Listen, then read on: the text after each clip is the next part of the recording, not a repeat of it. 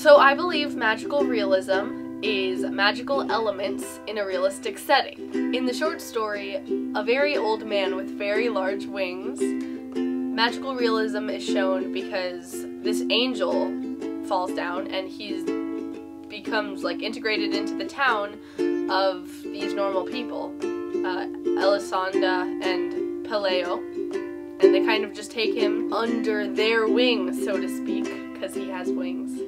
I think that's funny. And magical realism, it's shown through art and literature, and it doesn't always make perfect sense. You really have to dig into it to see what it's about and see what they're trying to show you.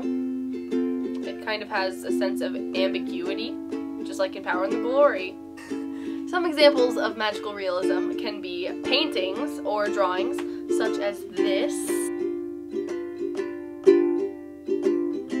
Magical realism is mainly in literature and arts. That's the most common place where we see it. But I believe in our normal lives, we don't often come across angels and unicorns and dragons, but I believe that the magic is in everyday life.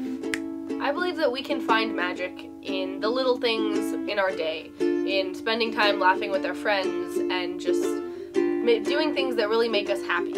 I think that we can find magical realism in things like going to New York with your best friend for 2 weeks over the summer, or going to a Harry Potter convention and meeting some of your best friends that you've met over the internet. So, having said that, here are some clips of what I think magical realism is and what it really means to me in a realistic setting that is our everyday lives.